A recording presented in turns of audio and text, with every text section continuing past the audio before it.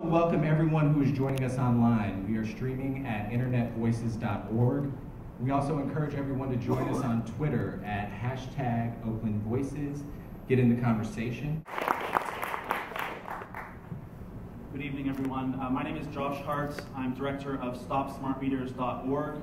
Thank you to the organizers for putting this event together where we can share the truths, share our truths. And I think it's especially important to share our truths when they're inconvenient or unpleasant. And the truth is that wireless is hurting us. And like most toxins, it bears a special burden on those who are disenfranchised, who are poor, and who are marginalized. Yes, we want broadband, we want connectivity, but not all broadband is created equal. We need wired internet available to all who want it.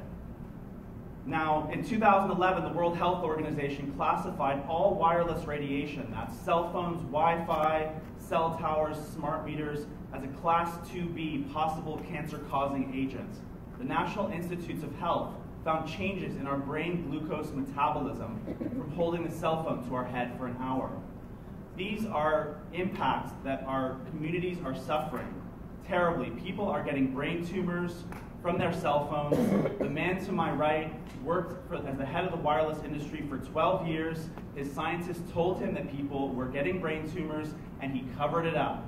Right. That's right. He was leading this government. He bought his position for $1 million. The CPUC, represented here by Catherine Sandoval, has done nothing to allow people to opt out of smart meters on their very homes, even if they're getting ill.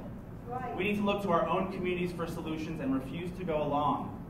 And we need landlines to be kept and enhanced and to be defended.